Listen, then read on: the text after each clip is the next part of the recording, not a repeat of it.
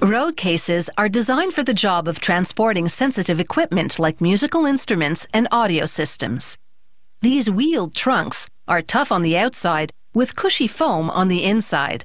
With road cases, the gear arrives intact and ready to rock and roll. Behind every superstar, there's plenty of this custom luggage. Each case is designed for a particular piece of equipment, like an audio mixing console. The case is being made to measure. They load the dimensions of the audio console into a computer and then design a virtual case around it using three-dimensional software.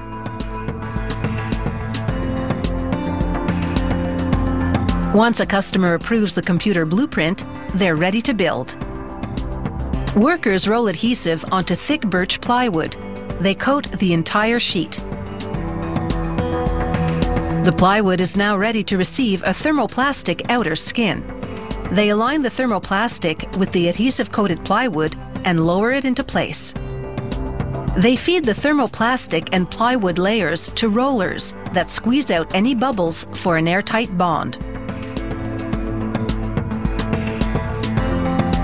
Then the heat from this hot press activates the adhesive and it cures for an even better bond to the plywood.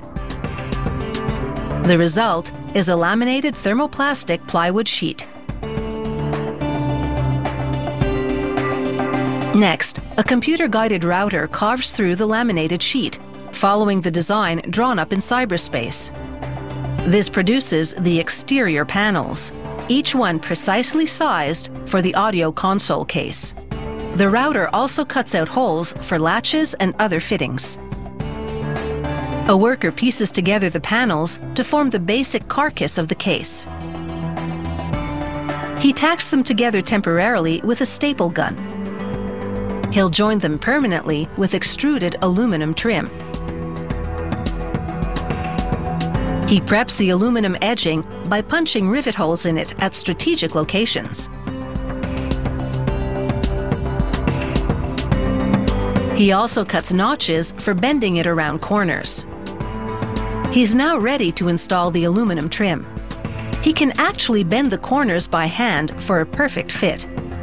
The edging gives the case a tailored look, and once riveted to the panels, it will hold it together. He drills through the holes in the trim to make corresponding holes in the laminated plywood. He inserts rivets into the holes. These rivets have mandrels attached to them. He drives those mandrels through the rivets, causing them to expand around the drilled holes and secure the trim to the trunk. With the job done, the mandrel breaks off and is disposed of. With the case now held together by the metal trim, he rivets the latch to it. And then it's on to the inner framework. The plywood parts have also been cut with computerized precision, designed to hold that audio console. He reinforces a piece called a cheek with a thick block of wood. This cheek is one of two that will cradle the audio console. He bulks up the wide end with plywood copies of the cheek's contoured profile, gluing them and nailing them to the main part so this reinforcement job holds.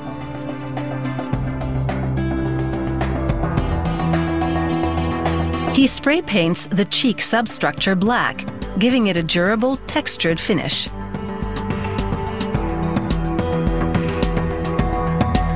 He fits the cheeks in the case, one on each side, and bolts them into position. Another worker hot glues blocks of foam, each specifically cut to fit together like pieces of a puzzle, as he installs them in the case.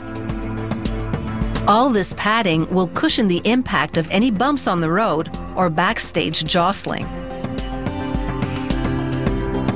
He even covers the top of a plywood drawer made for a keyboard.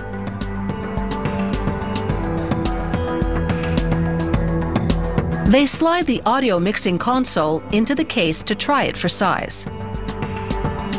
From start to finish, it's taken about 3 hours to make this road case.